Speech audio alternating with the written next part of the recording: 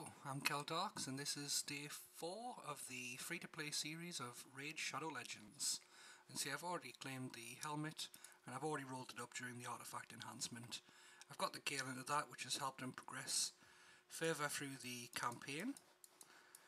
I'm now able to reliably farm 10-3, and he has started making some progress on hallowed halls, not quite enough yet. So I've been still working on getting him some more food. Still doing a couple of runs at the faction wars, but now I want to try for the mission I mentioned on yesterday's video, from the missions, which is to clear stage 1 or higher at the Minotaur's Labyrinth 2 times. I'm hoping if I clear stage 1 and 2, get past that, get the 50 energy, and can keep pushing on. Now I'm going to try and do this with just the Kale because I don't want the scrolls going anywhere else. Everybody else here is just food for either a level in the Kale or possibly towards the fusion. When the Kale's maxed out, you'll definitely be able to do this on his own, but in the meantime, let's see.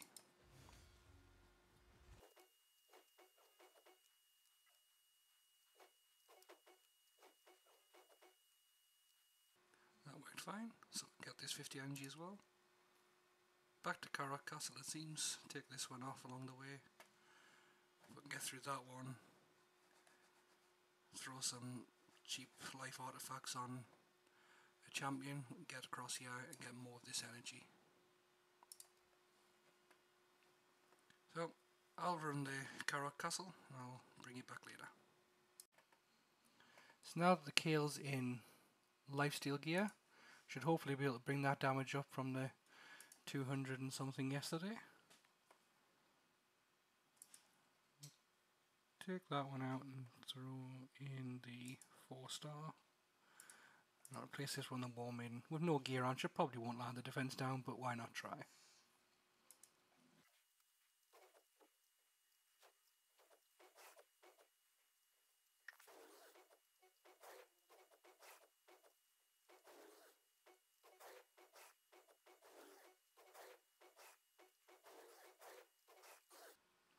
Yeah, 670,000, that's a remarkable improvement from yesterday. Just check. So that puts in the novice chest, so one more run and hit the adept. So I'll get that done, I'll do some more farming and we'll see what we can achieve for today. With both keys used, managed to hit warrior chest, 1.3 million.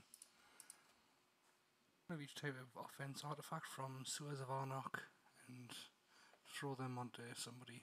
I'll just use some of these to be used for food. I'm not going to be keeping those artifacts, so I'll just get the one of each, throw them onto someone, get along and start working on this one as quick as I can. More energy, more food. The next mission with the sticking point is win a total of 3 lesser potion, Spirit Force, Magic or Void potion dungeons. So since I also have a mission to ascend a rare or above champion to the first level of ascension and Kale's already done, I'll put the first ascension onto the War Maiden ready for the fusion. So I'll have to try and hit the Force dungeon.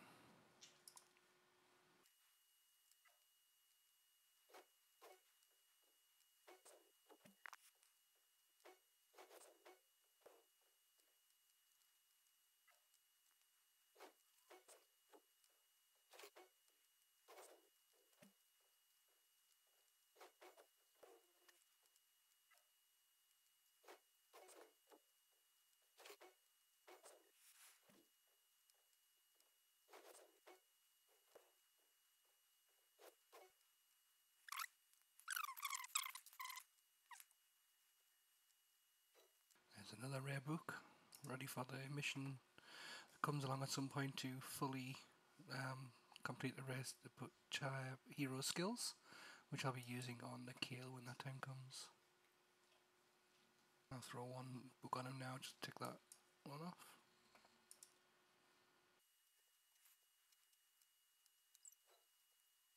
With that all said and done, back to farming. So the attack percent glove missions done now, so the next one up is Ice Golem. So let's see how well Kale can handle that.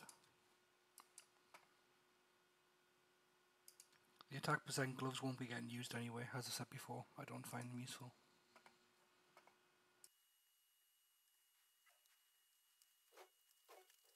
Golem's an unusual boss compared to the rest, because it's the one where you want to make sure you take down the ads first, or he hits harder.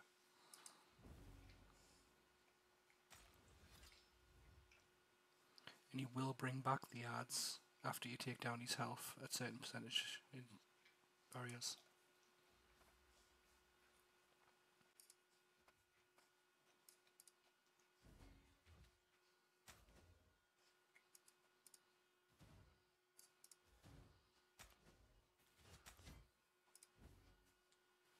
The point about the ads is still valid, but at this low level, even his increased damage isn't going to be enough to do any serious damage with the power of the Kale.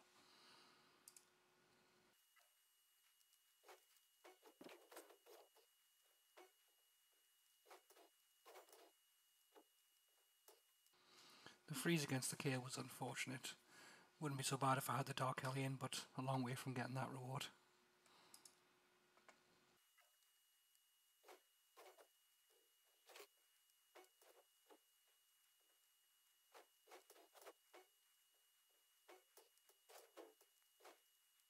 Seems like if I'm going to keep trying to push through the Ice Golem, I'm going to have to start taking those ads more seriously, because that freeze was a lot more complete.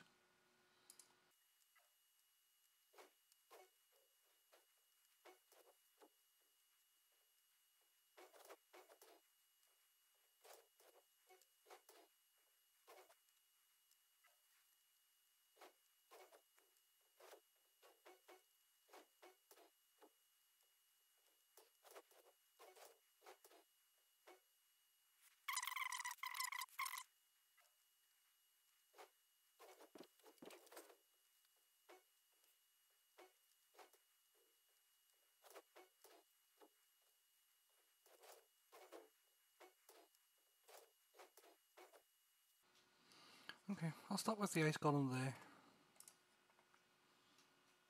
Let's see what's next.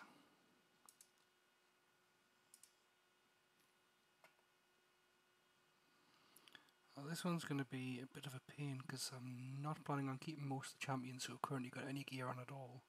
So it's going to be a bit of a silver drain. But thankfully there is an artifact enhancement event on at the moment, so I will get.